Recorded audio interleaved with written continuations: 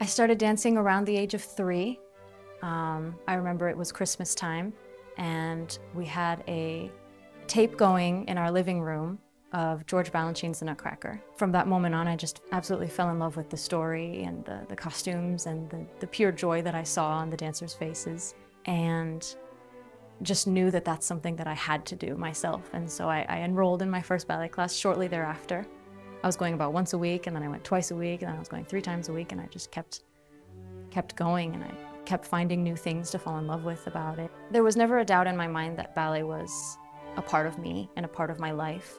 I felt so in this lane that I wanted to continue, and I really, really wanted to pursue this dream of being a professional and really performing for audiences and not just, practicing in the studio. It was such a goal from the beginning and such a dream that I had to pursue from the start that I never questioned that I wanted to be a professional. What do I love about this art form? It's the things that the audience doesn't see, but they notice when it isn't there.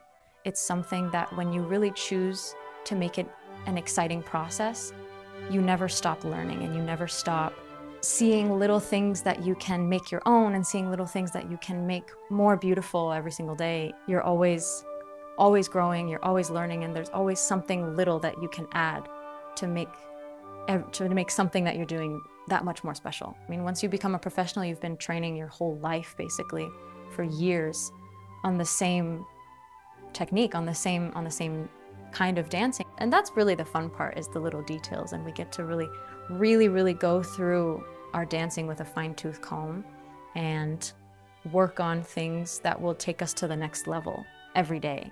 That's how you kind of progress, and how I try to kind of continue my dancing as a professional.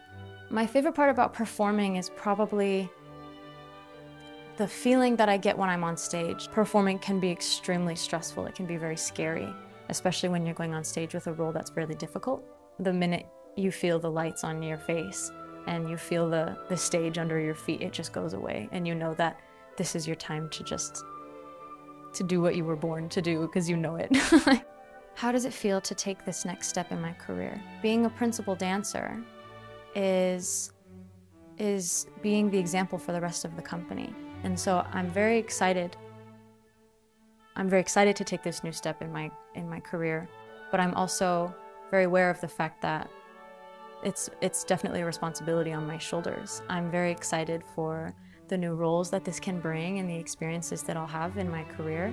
I'm going to learn a lot from this opportunity and from this new step in my career.